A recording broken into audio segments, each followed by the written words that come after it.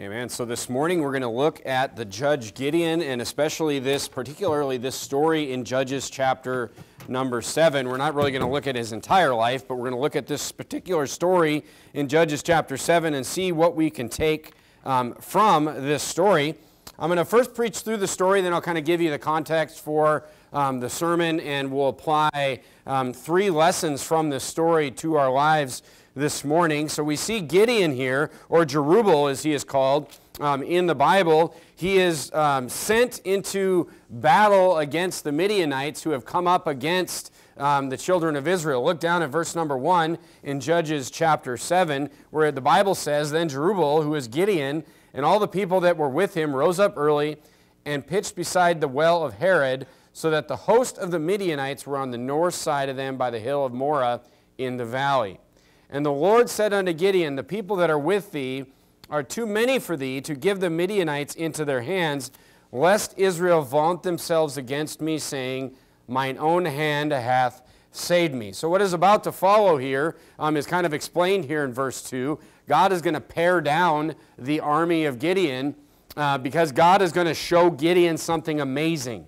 He's going to show Gideon, he wants the people that are with Gideon to know that something amazing has been done by the Lord. He doesn't want the people that are with Gideon to think we were stronger than the Midianites, or we fought better, or we were braver, or we were more skillful. He wanted it to be completely obvious that it was all the Lord that did this. And that's what verse number 2 is about. So he starts to pare down the army that's with Gideon. In verse number 3, the Bible says, "Now therefore go to proclaim in all the ears of the people, saying, whosoever is fearful and afraid, let him return and depart from Mount Gilead. And there returned to the people 22,000, and there remained 10,000. So if you look at just the numbers here and how many people have been pared down so far, you're looking at an army of about 30,000 people, and about 22,000, or that's what it says, 22,000 were scared. So, it's not like Gideon had a great army with him anyway, but 2/3 of the people were afraid to the point where, this is like the story that you read about the heroes where, I remember, the Alamo or whatever, stories like this where, there was this massive Santa Anna's army is coming against him with tens of thousands of soldiers, and here you had a couple hundred guys, and, you hear these stories of, Jim Bowie and Davy Crockett are there, and they're like, they draw the line in the sand, and they're like, anyone that wants to leave now, can leave, and they all chose to, basically they all chose to stay. They all chose to stay, even though they were facing certain death. That's not the case here, all right? Most of the people here were afraid, and when, Davy Crockett came to them and said, I know you're afraid, but anyone who's afraid can leave, pretty much everyone left in this story, all right? So it's not really a story of the bravery of man here, all right? So 2/3 of them leave, and this is what God wanted, but I'm just trying to point out that this wasn't a great army to begin with here. Look at verse number 4. "Then the Lord said unto Gideon, the people are yet too many, bring them down unto the water." So I'm sure Gideon's not real excited about his army at this point. And God says we need to get smaller numbers here. "And the people are yet too many, bring them down to the water, and I'll try them for thee there. And it shall be that whomsoever I say unto thee, this shall go with thee, the same shall go with thee. And of whomsoever I say unto thee, this shall not go with thee, the same shall not go." So he brought down the people unto the water. And the Lord said unto Gideon, "Everyone that lappeth out of the water with his tongue, as a dog lappeth, him shalt thou set by himself. Likewise everyone that boweth down upon his knees to drink. And the number of them that lapped, putting their hand to their mouth, were 300 men, but the rest of the people bowed down upon their knees to drink water." So God says he's going to separate the men in this fashion. And he does, just seems kind of trivial, but he basically says anybody that basically just puts their face in the water to drink, I'm going to separate them in a pile, and anyone that bows down on their knees and drinks out of their hand, I'm going to separate them into a pile. And the vast majority, again, we had 10,000 people that were left, the vast majority of people just dropped their face right into the water, and that was the 9,700. And then God says that 9,700 can go away, and the people that drank with their hand, they stay. So God sends the majority of the people away to the point where there's only 300 people left. Look down at verse number 7. And the Lord said unto Gideon, by the 300 men that lapped will I save you, and deliver the Midianites into thine hand, and let all the other people go every man unto his place. So the people took victuals in their hand. That means their provisions, their food, their stuff, and their trumpets. And he sent all the rest of Israel, every man unto his tent, and retained those 300 men. And the host of Midian was beneath him in the valley. And it came to pass the same night that the Lord said unto him, arise, get thee down unto the host, for I have delivered it into thine hand. The host meaning the enemy army. But look at verse number 10. But if thou fear to go down, go thou with fear in thy servant down to the host.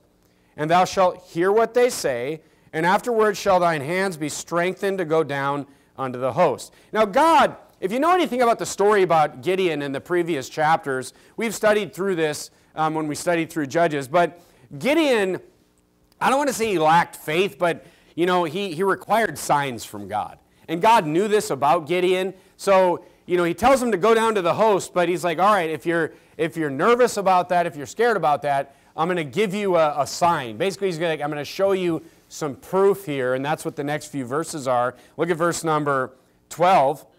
So he went down with Phurah, his servant, unto the outside of the armed men that were in the host. So they sneak up to the edge of the army, Gideon and his man Phurah here.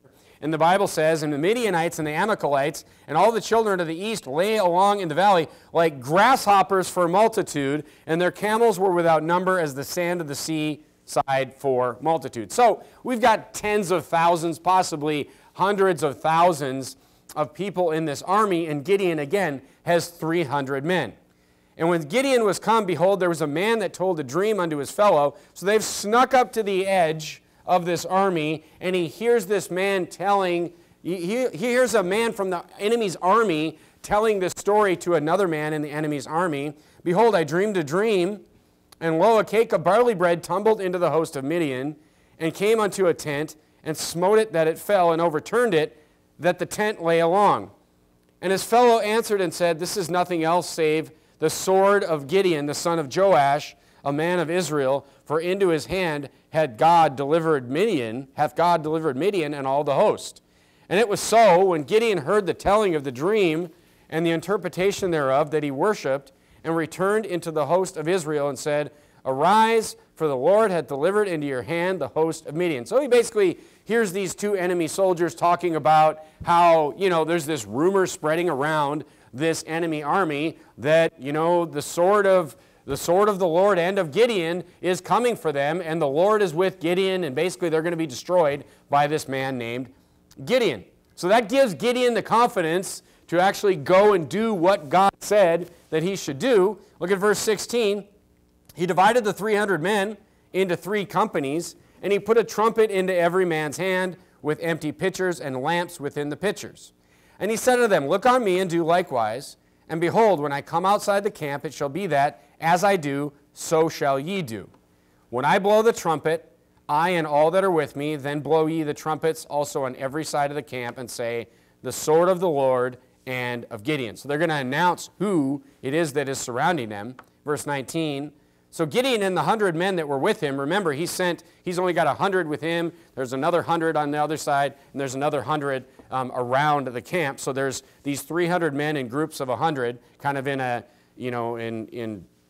a triangular shape around the army. So Gideon and the 100 men that were with him came unto the outside of the camp in the beginning of the middle watch, and they had newly set the watch, and they blew the trumpets, brake the pitchers that were in their hands. And the 3 companies blew the trumpets and brake the pitchers, and held the lamps in their left hands, and the trumpets in their right hands to blow withal. And they cried, the sword of the Lord and of Gideon. And they stood every man in his place round about the camp, and all the host ran and cried and fled. Now just imagine this scene. You've got these few hundred men around the camp, and it's at night, and they start making all this racket and blowing these trumpets and holding up these lamps, and they cause panic in this entire army. And what happens is the army just freaks out, and they all turn on each other, and they all start fighting each other, and the army of Gideon does not appear to have to fight anyone here. They just have to stand there and do what God told them to do, and the army literally destroys itself. Hundreds of thousands of people just begin to destroy themselves as Gideon and his 300 men stand and watch this. So this morning I want to give you 3 lessons from this story. I want to give you 3 lessons from the story of Gideon that we see here. And really what I want to do is give you 3 lessons.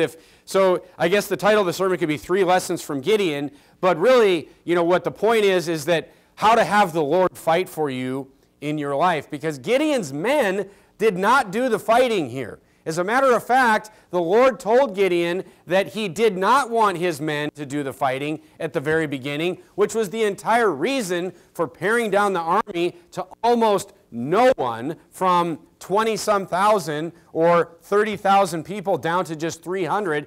God was telling Gideon that I am going to do the fighting for you. So how can we get God to do the same amazing things for us in our lives? Well, all we have to do is apply the exact same things that Gideon did here. I mean, look, many people do not have faith that the Lord can do things for them in their life. Many people, I get it. I get it. Many people don't think that the Lord can actually move things for them in their life. I get it. They don't think that because, quite frankly, and you're going to see from these 3 items that I'm going to show you this morning, many people have never seen that happen in their life. I'm going to show you why many people are not really going to see that happen in their life.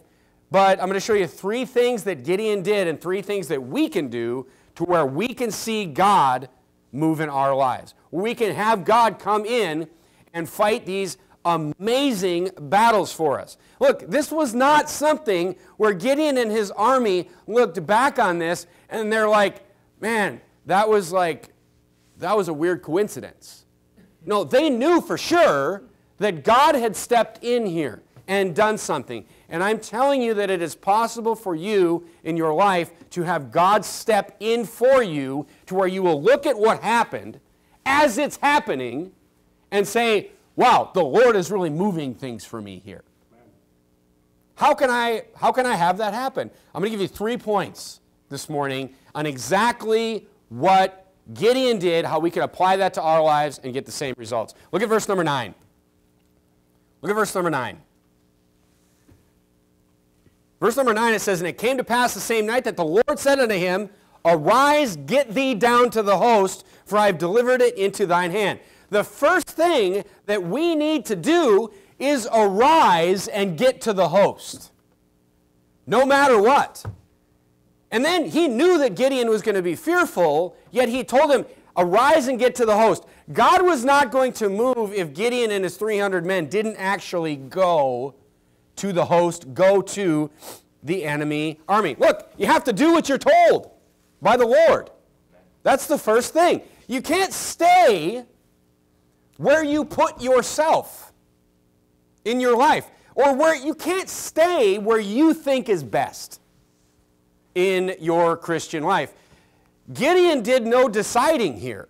He just went where God told him to go. And look, most Christians will never get to this place. Most Christians are done with this sermon before I even got to point number 1. And that's the reason that they won't see God do amazing things like this in their life, because they just want to stay where they are. They just want to stay put. Look, just think about this for a second. If you're an analytical person, think about this for just 1 second. What are the odds? What are the odds that spiritually and physically, this applies to everything. What are the odds that when you got saved, you were in the right place physically and you were in the right place spiritually? Let me calculate it for you. 0. the odds that you are in the right place spiritually are especially zero. And for many people, the odds that you're in the right place physically are pretty much zero once you get saved. But look, that's the nice thing about somebody knocking on your door and getting saved by somebody knocking on your door. That means there's a church somewhere nearby that person came from. But this right here, this first point is why, if you ever heard somebody like who's down on soul winning, or a church or a pastor who doesn't like soul winning, one of the things that they'll say is, well, if all these people are getting saved out there, how come you don't see these people at church? Well, first of all, you do see some of them at church. But second of all, the answer is not that they're not getting saved. The answer is that they're just staying put. They're staying put. They're not arising. They're not listening when God says arise and get to church. When God says arise and get into the Christian life now that you're saved, they're just not listening. That's why I'm telling you, most Christians won't even get past step 1 in this sermon. They're just not going where God wants them to go. It doesn't mean that they're not saved, because you're not saved by going where God wants you to go. Going where God wants you to go is you doing something. It's a work. It's you doing what God wants you to do. Like, it was an actual work for Gideon to take his 300 men, give them the pitchers, give them the trumpets, give them the lamps, say, you go over here, I'm going to go over here when you hear me do this. Look, he's doing work there. That's not what saves us. But they're just staying put. They're not going where God tells them to go. And look, like I said, it's extra sad for somebody getting saved at the door, because there's a church in their town. It's not far away where the soul winner came from. Turn to Proverbs chapter 3. Turn to Proverbs chapter number 3. You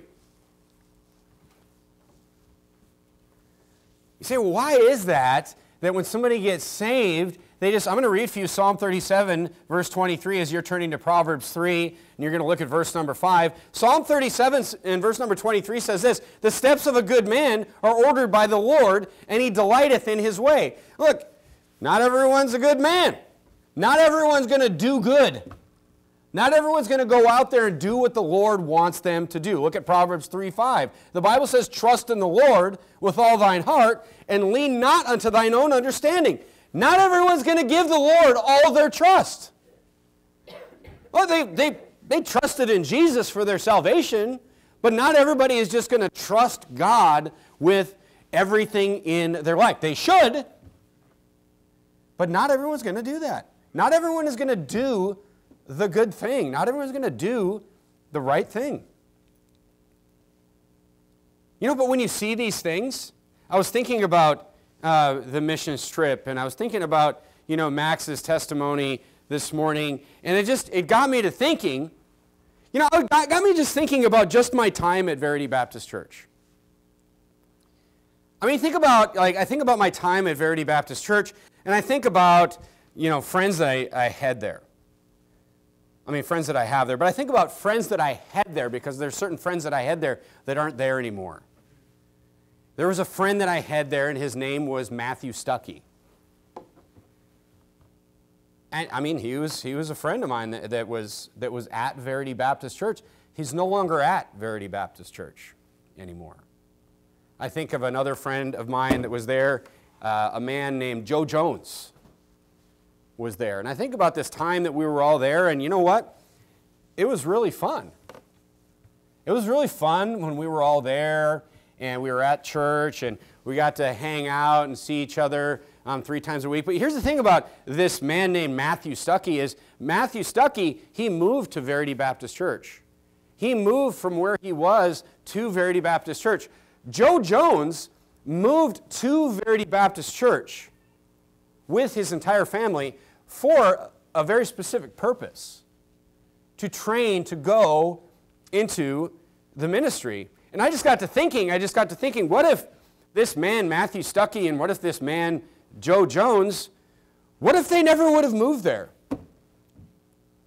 What if those two men would have just stayed where they were? What if they just would have stayed put? What if they did not arise and go where God wanted them to go? Verity Baptist Church would still be there. There'd still be hundreds of people that go to Verity Baptist Church. I'm sure Verity Baptist Church would have still moved into this great new building. It still would have been growing as a ministry if Matthew Stuckey and Joe Jones never moved there. But guess what? They didn't stay there. And now Matthew Stuckey is Pastor Stuckey, and Joe Jones is Pastor Jones. And they're now leading ministries in Idaho and all over the world, in the Philippines, where countless souls are being saved. Because they decided to what? To arise and go where God told them to go. I mean, if we never kept going where the Lord wanted us to go, look, they could have just, okay, so maybe they just moved to Verity Baptist, and then maybe we all just stayed there. But they not only moved there for the first step, but they kept arising and going where the Lord wanted them to go. I mean, look, it was fun there. It was fun. It was fun all being together and being in that place. But the problem is that when the God says arise and go, you have to arise and go. If you want God to do what? To do amazing things. And that's exactly what is happening with Pastor Jones and Pastor Stuckey, is amazing things are happening. Amazing things are happening in Fresno. I mean, just think of the souls that are saved. Just think of the lives that are changed because God had men that would arise and go, and then He could show His amazing work through that action. But the point is, most Christians won't even get to that first step. Most Christians won't even arise and go to church. I mean, you know how many levels above arising and going to church I just explained to you? I mean, you talk about people moving across the country to go to a church and then moving across the world and leaving everything behind so the Lord can do amazing works.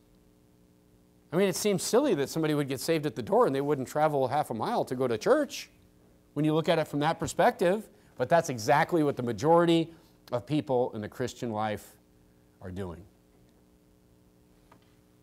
It was like 30,000 people. The vast majority, 99% of this army went home. And 2/3 of them went home gladly on their own because they were afraid. So I think it's important to see the percentages of the people that were just gladly like, we're afraid, we're out of here. And God knew that. But look, the Christians today are exactly the same. Christians today are exactly the same. Look at verse number 21 of Judges chapter 7. So the first point is this. The first point is you have to arise and go to the host. You have to get up and go where God wants you to go. If you want God to move in your life, do amazing things in your life, you have to go where He wants you to be. Look at verse number 21. Look at verse number 21 of Judges chapter 7. What's the second point? The second point is this. After they went to the host and they broke the pitchers and they blew the trumpets and they screamed, the sword of the Lord and of Gideon, and chaos ensued, and this army started destroying itself. I'm sure this wasn't a super safe environment to just be standing there. But look what it says that they did. It says, and they stood every man in his place round about the camp, and all the host ran and cried and fled. The second thing that you have to do, you not only have to arise and go where God tells you to go, you have to stay there. You have to stand in that place. You got to stay amongst the chaos at times. You got to stay amongst the threatening scene and the danger. And I mean, look, they stood, the Lord fought, but they stood there. They stayed there. They didn't run away. They didn't run. Every man stood in his place amongst that fighting and amongst that chaos, even though they weren't the ones fighting. They stayed, though. Turn to Psalm chapter 27, and that leads me straight to the third point that I want to make this morning. is that you have to stand there and you may have to wait on the Lord. Look at Psalm 37. Look at Psalm 27 and verse number 14. They stayed amongst the chaos, amongst the screaming, amongst the fighting, amongst the persecution, amongst whatever comes in this Christian life. You have to stay where God wanted you to be. Look at verse 14 of Psalm chapter 27. The Bible says this. It says, wait on the Lord. Look at this. Be of good courage, and he shall strengthen thine heart. And then he says again, he says, wait, I say, on the Lord. You know what this is talking about here? You know what this is telling us? Whenever the Bible repeats something, you should listen. The Bible is saying, you know, you're going to have to be there for more than 5 minutes. The Bible is saying, wait on the Lord. You know, you have to stand every man in his place, but it might not happen overnight. You have to wait on the Lord. You know, be of good courage, no matter what chaos is going on, no matter what streaming is going on. But see, this time that we are in now, this time, this people, this generation, these generations, you know what the problem is? We want everything right now. We don't want to wait on anything. Americans today are just like, I want it all right now. But God is saying you're going to have to wait on the Lord. That means that there's a time variable in standing in the place that God wants you to stand. You know, be in the place God wants you. You say, for how long? As long as it takes. As long as He wants you there. See, people today, they just, it's pitiful, but people today they have no staying power today. Go to James chapter 1. This is why Jacob said to his son Reuben, he said, unstable as water, thou shalt not excel. Because if you're unstable, you can't stay anywhere. You can't get ingrained, you can't get set where God wants you to be. You know, unstable as water, thou shalt not excel. At what? At anything. Your spiritual life, your physical life, your life out in the world, whatever it is. James chapter 1, verse number 8, the Bible says a double-minded man is unstable in all his ways. See, people are too fickle today. Even if you do get a Christian to stand up and go where he's supposed to go where she's supposed to go, they're too fickle. They're too easy to get knocked off of that horse. And it's not going to work out. You're not going to see God do amazing things in your life because it requires waiting on the Lord. It requires standing where God wants you to be and being there for more than 5 minutes. God says, wait on the Lord. Wait. Be of good courage. Why would I need courage? Because they were fearful to go to the army. They were scared. I'm sure the people that actually did go were still scared, but they went. And they stood there. Look, if you have no staying power, nothing will work for you. And the Lord will not work for you. I mean, this goes from the spiritual life to the physical life. I've said this before, but you know, I've said this, it takes 10,000 hours to become an expert in anything. You're like, 10,000 hours? That's like 4 years. You're talking about a full-time job, just like I go to this job and I don't understand things and it just doesn't seem to be working for me. That's because it takes 10,000 hours. If you go to a job and all of a sudden you're good at your job in 2 weeks, it's not a good job. It's not a job that requires a lot of skill. It's not a job that, because it's a job that's quick and easy. That's what that means. Nothing that is worth accomplishing is quick and easy. But people can't wait. They can't wait in their personal life. They can't stay with anything. And guess what? If they can't wait for, you know, something in their personal life, in their work life, they certainly aren't going to be able to wait on the Lord. That's why you see people That's why you see people that go from job to job to job to job to job. They're never successful in church. I've never seen it anyway.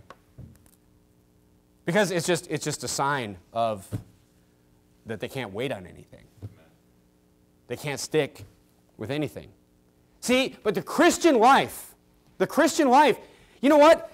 The Christian life, you know what the Bible tells you? The Bible tells you get saved and then get in the Christian life, and the Bible tells you, you know what, clean it up. But you got to keep it clean. Like, whoa, that's where people, people can clean it up. They can clean it up for, a couple weeks, maybe a couple months, whatever it is. But if you can't keep it clean, it's not going to work out. See, they can change. Some people can change, but they can't stay changed. Does that make sense?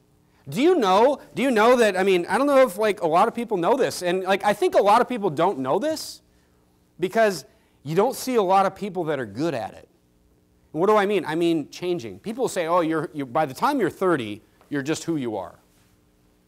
Well, that's true for the vast majority of people, just because most people that when they're 30 years old, they just get set in their ways and that's it.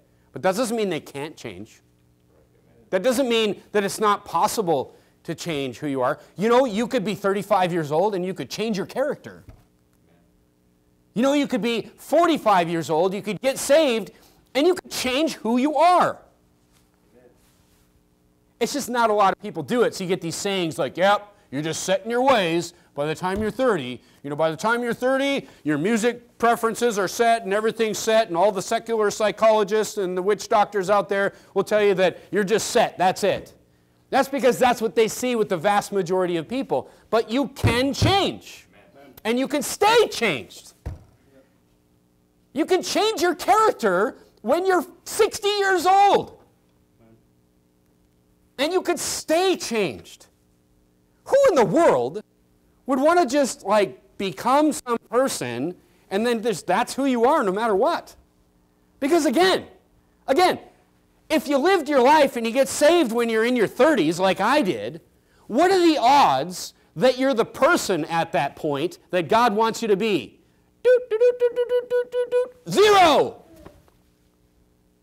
It's zero. You've never understood the Bible your entire life. You've never really known what it says. You weren't saved. You weren't studying the Bible. You weren't doing what God wants you to do. Oh, but I just had all the perfect character. I just was the person that God wanted me to be. The odds are zero. You have to change to what God wants you to be, but guess what? There's a time factor there. You have to stay changed if you want to wait on the Lord. You have to stay in the place that He wants you to be. And guess what? You're going to keep finding out where God wants you to be more and more and more.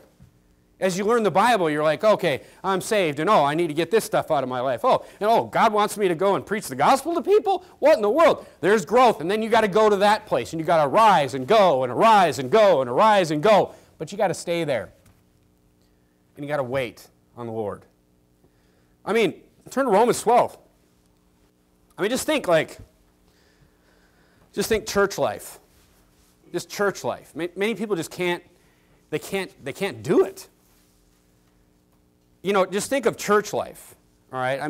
You can't, I'm not trying to hurt anybody's feelings here, okay? But, look, you can't just come to church and act however you want.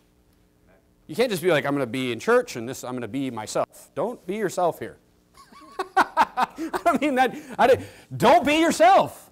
Be who God wants you to be. Be who God tells you you should be. Look at Romans 12 and verse number 2. Literally, God is telling you to change. It says, and be not conformed to this world, but be ye, talking to all of you, transformed by the renewing of your mind, that ye may prove what is that good and acceptable and perfect will of God. As soon as you find out the will of God, conform to it, change to it, and stay changed. Stay there. God wants you to change your character if it needs to be changed in areas. If you can only do that temporarily, it's God's, what are we talking about in this sermon? We're talking about God intervening and doing amazing things in your life. If you can only do these things and conform and go where God wants you to go, and you can only stay there temporarily, it's not going to happen. You're not going to see Gideon moments like this. You'll likely never see it in your life, and that's such a shame. It's such a shame if you don't get to experience those types of moments. Turn to 2 Chronicles chapter 20. Let me give you a demonstration of this in the Bible. A demonstration of this in the Bible. So we have a situation here in 2 Chronicles chapter 20 where King Jehoshaphat, who's a good king, made some mistakes, but all the kings did, but he's a good king, he loved the Lord. He had Moab and the Ammonites were coming up against him in war, and look down at 2 Chronicles chapter 20 and verse number 13, and the Bible says this, it says, all of Judah stood before the Lord, with their little ones, their wives, and their children. And upon Jehaziel, the son of Zechariah, the son of Benaniah, the son of Jael, the son of Mattaniah, the Levite sons of Asaph, came the Spirit of the Lord in the midst of the congregation, and he said, the Spirit of the Lord, hearken ye all Judah, and ye inhabitants of Jerusalem, and thou King Jehoshaphat. Thus saith the Lord unto you, be not afraid nor dismayed by the reason of this great multitude. Again, they are outnumbered. But the Spirit of the Lord is saying, don't be dismayed by the reason of this great multitude, for the battle is not yours, but God's. Tomorrow go ye down against them. Does this sound familiar? Behold, they come up by the cliff of Ziz, and you shall find them at the end of the brook before the wilderness of Jeruel. And you shall not fight, don't miss this here, you shall not need to fight in this battle. Look at the next few words. Set yourselves, stand ye still, and see the salvation of the Lord with you. This is not talking about their spiritual salvation here. This is saying, get down there and watch the Lord fight. But they had to go. They had to actually go there. O Judah and Jerusalem, fear not, nor be dismayed. Tomorrow go out against them, for the Lord will be with you. But they had to go and they had to stand. And they had to wait on the Lord because it was the Lord that was coming to do the fighting. At the end of the day, folks, if everything in your life, all the plans that you think you have, everything that you think that you have figured out, it's God that does the fighting for you.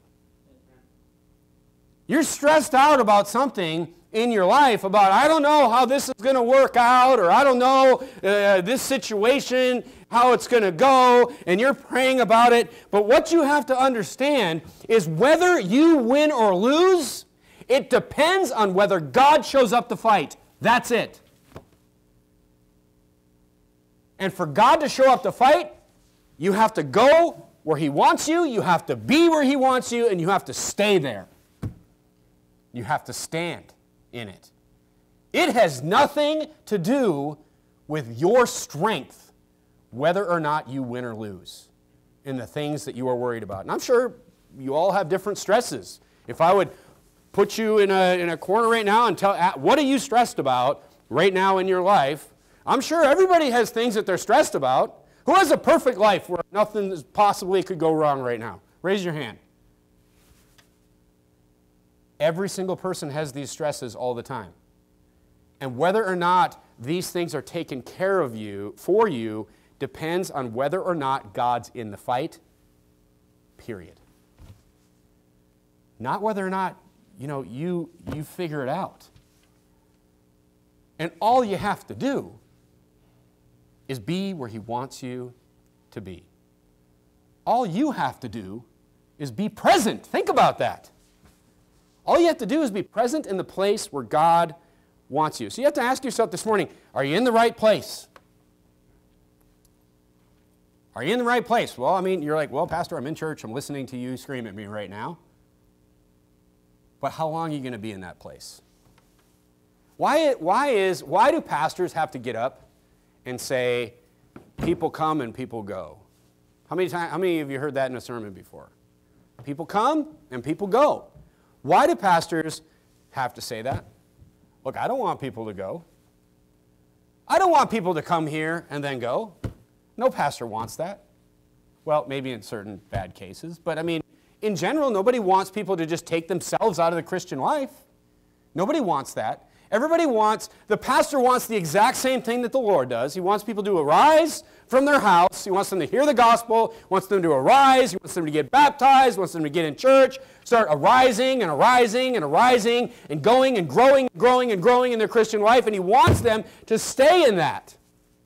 That's what the pastor wants. The pastor doesn't want the average Christian life to last 3 years or whatever the current average is.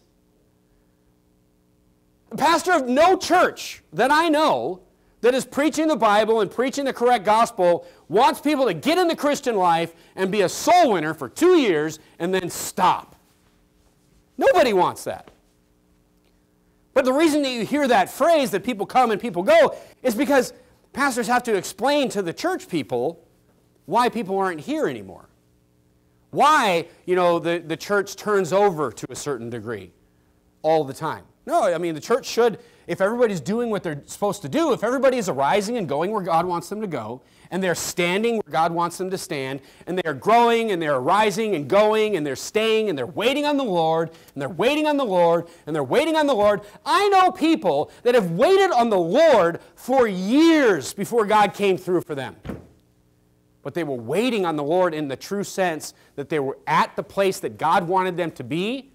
They were serving in the capacity that God wanted them to serve, and then God did amazing things in their life. Unbelievable things in their life. And they will tell you, I just had to wait on the Lord. I just had to be, look, it's not complicated for us. How in the world did God handle the mechanics of getting all these people to get this rumor floating through the camp and get all scared and each individual person? And then he didn't turn them all into robots. He literally scared them and they literally killed each other. How did God work that? Who cares? We didn't have to be part of that. All we had to do was stand where God wants us to stand. That's it. You don't have to figure out. You'll see these things. If you do see these things in your life, you will see them, and you will look, and you'll just be like, that is absolutely amazing how that happened. You're like, how in the world could that have happened other than God just putting that together like that? There's just no possible way. And you'll see it, and you just, but what did you have to do? You just had to be there. You just had to be standing there and just waiting on the Lord. Are you in it for the long haul? If so, look down at verse number 25. Look down at verse number 25. Look, and when Jehoshaphat, verse 25, and when Jehoshaphat and his people came to take away the spoil of them, they found them in abundance, both riches with the dead bodies and precious jewels, which they stripped off for themselves, more than they could carry. And they were there 3 days in gathering the spoils. It was so much. They didn't do anything, and then God just gave them all these spoils to the point where it was days and days and days. You think they're ever going to forget this? You think they're ever going to forget what God did for them here? You remember that time we went to battle and we did nothing? And we got more spoil from that battle than we had taken from any battle that we had ever fought before in our lives. And the old men will talk about this when they're on their deathbeds. Remember that one battle when we collected spoil for days and days and days? And how hard did we fight? Well, we didn't fight at all. God fought everything for us. All we had to do was show up. All we had to do was be there.